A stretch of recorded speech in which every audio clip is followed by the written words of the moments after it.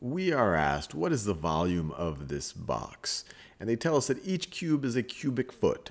So just as a reminder, a volume is a measure of how much space does something take up.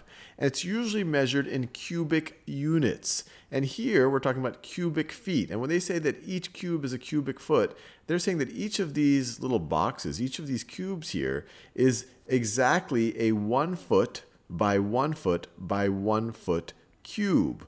We're in 3 dimensions right now. And we're talking about 3 dimensions. 3D, you literally need 3 dimensions. You need how tall you are, how wide you are, and how deep you are. And for a cubic foot, each of those dimensions is 1.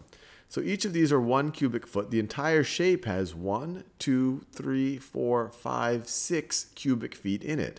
So the volume of this entire box is 6 cubic feet. And you see right here the unit has feet, and it has a superscript here of 3. This is feet to the 3rd power. You could use this as feet times feet times feet, or cubic feet. So this is 6 cubic feet. Let's do a few more of these.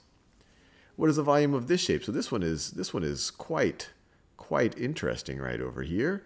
You have, let's see if we can count these. So you have 1, 2, 3, 4, 5, 6, 7, 8 unit boxes, or I guess these are cubic inches for this example.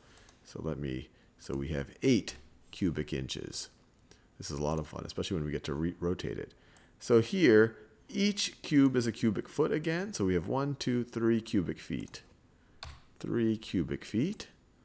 Let's do one more of these. I like the ones that have these kind of crazy shapes that we have to rotate to be able to see all the boxes.